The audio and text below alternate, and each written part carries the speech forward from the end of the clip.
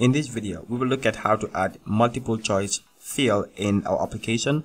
Similar to the previous video, we've seen how to add an operating system field and allow users to update them as necessary. But in this video, we will see how to allow the users to select two operating systems. For example, if a computer is having Windows 10 and Linux. Going back to how the application was, we were able to just select one operating system out of the list.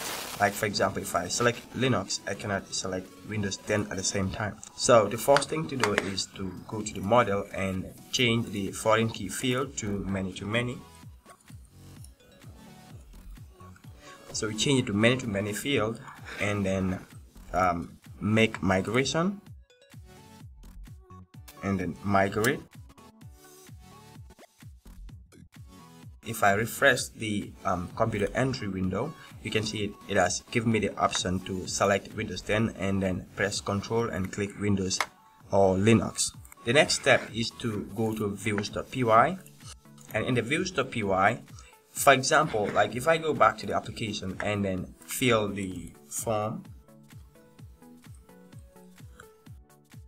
and I select Windows 10 and Linux, fill the MAC address and the username,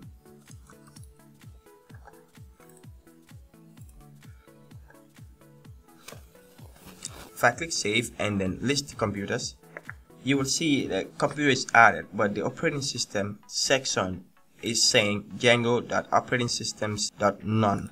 The reason this is happening is by default Django don't save many field. So in the computer enter view and computer edit view, we need to add form.save m2m.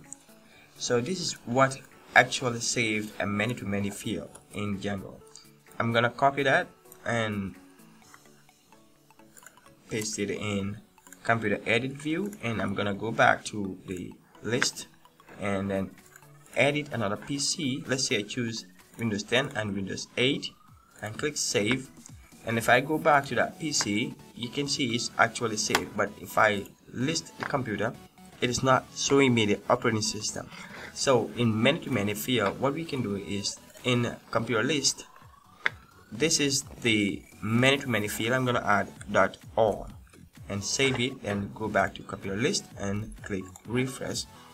You can see all these computers are now listing the operating system that they're using. Like for example, this is having Windows 8 and Windows 10. So I'm going to do that for all the other computers and then click save. This is how you add many field in your application using Django. And I hope you enjoyed this video, and if you do, please give us a like button. If you have any comments, put them in the comments below. Otherwise, see you in the next video.